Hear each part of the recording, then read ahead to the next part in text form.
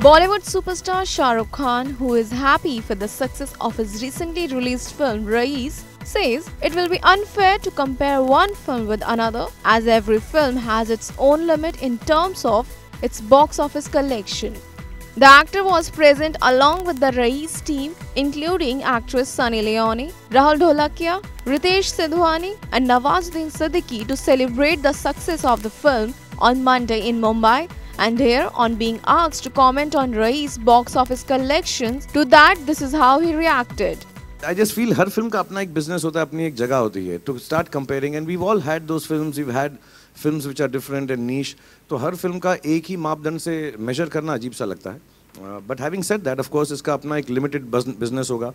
And at this point in time, I think we are a little beyond that also. हमको जितना लगता था उससे ज़्यादा है, जितना हमारी उम्मीद थी उससे अच्छा है, बेहतर है, business wise. Collection figures notwithstanding, but it's nice to know कि everything is going well.